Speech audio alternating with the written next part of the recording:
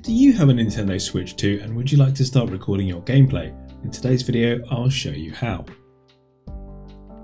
How's it going, you wonderful people? It's Jay, and in today's video I'm going to be showing you how to set up OBS and your capture card to record your gameplay videos. If you're looking for a streaming setup video, I've got a separate video for that in the pinned comment below. Let's get started. So for this video I'm going to be using the ELGATO 4K-X, which allows you to capture gameplay footage up to 4K. It's simple, easy to use, and plug and play. Other capture cards of course are available, and the steps will be pretty much similar to today's video. So to connect your capture card, make sure your Switch or Switch 2 is in the dock, and please note this method is not compatible with the Switch Lite. Then connect your HDMI cable from the dock to the input HDMI socket in your capture card. Then connect your USB cable from the capture card to your PC or laptop. Make sure that you connect your card to a USB 3 port or USB-C depending on your card and setup. USB 3 are often but not always blue, and they usually have a little SS symbol next to them. If your card has an output HDMI socket, you can optionally connect your HDMI cable from the capture card to your TV or your second screen to watch your gameplay. I always recommend doing this because there can be a little input delay when watching your game directly on your computer. If you don't have a capture card with an HDMI output, you can use an optional HDMI splitter with mirror mode to connect to your TV or your second screen. You can find a full video on this in the pinned comment below. Now that you've connected your capture card, you'll need to download a free program called OBS. A link to the download is in the pinned comment below. Download and install the version that you need: Windows, Mac or Linux. Once installed, when you open OBS you should get something that looks a little bit like this. In OBS you have sources, so sources are things like your capture card, microphone and webcam. You also have scenes. These are a collection of sources, so maybe your intro, your outro, be right back scene. You've also got an audio mixer, so you can adjust the volume of your different audio sources. And finally, controls, where you can start and stop streaming by just clicking a button. Now before adding your capture card, we'll need to adjust a few settings. So click on File, Settings, and then Video. This is where we'll define the size of our window.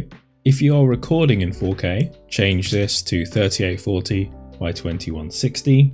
If you're recording in 1080p, just leave this as 1920 by 1080. For portrait videos like TikTok, Instagram Reels, or YouTube Shorts, type 1080 by 1920. And for output or scaled resolution, this is the resolution of your recording or your stream. If you're not streaming and you're just recording your gameplay, you can leave this as the maximum value. And finally, you need to set the FPS value. By default, it's 30, but I'd recommend pushing this up to 60 if your games support it. Next, go to the output settings and then change the output mode at the top to advanced. Then click on recording. You can set recording path, so this is where your videos will be saved. It could be any folder that you like. And then for the recording format, leave this as MKV. So MKV is the ideal format. If your OBS or PC crashes, you can easily recover the footage. So I would always highly recommend MKV. For video encoder, this will really differ depending on your setup. I recommend something like HEVC. Alternatively, if that's not available, you can select X264. In this video, I'm going to go through both sets of settings. First, we'll start with the HEVC settings. So if you scroll down, change the rate control to constant QP. Then on the constant QP, this value should be between 15 and 20. 15 is better quality, so you do try different ones out. Then keyframe interval set to 2 seconds. Preset here set to P5 or P6. You can try P7, but I recommend starting at P5 first and gradually increasing this. Tuning leave as high quality. Multipass, I would recommend full resolution here, though if you are having problems recording, then I would drop this down to quarter resolution. For profile, you can select main. For look ahead, leave this as ticked, but you can untick it if you are having issues with your recording. If you are using the X264 settings instead, it'll be slightly different. Change the rate control here to CRF, and for the CRF value, you would target between 18 or 20. Lower is better, but I would start with something in the middle, so maybe 19. Intervals set to 2 seconds.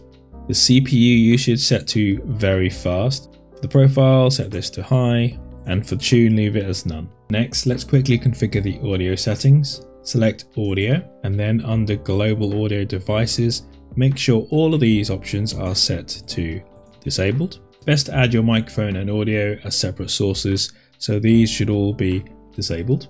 Then scroll down to advanced, and where it says monitoring device, set this to the device you want to listen to your audio. This could be your headphones, or it could be your speakers. So I'm just going to set it to my speakers. Now let's add your capture card. Click on the plus button under sources and then video capture device. Name it whatever you like, then hit OK. Then under device, select your card.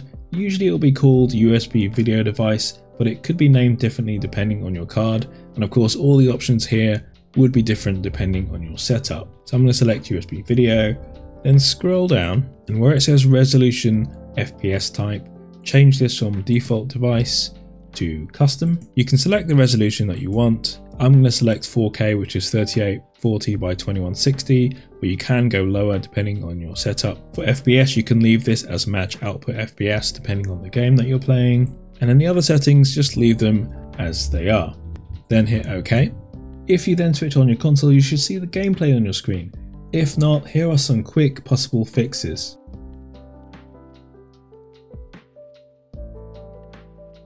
Another setting check is your camera settings in Windows. Click on Start and search for Settings. Then search for Camera and select Choose which apps can access your camera.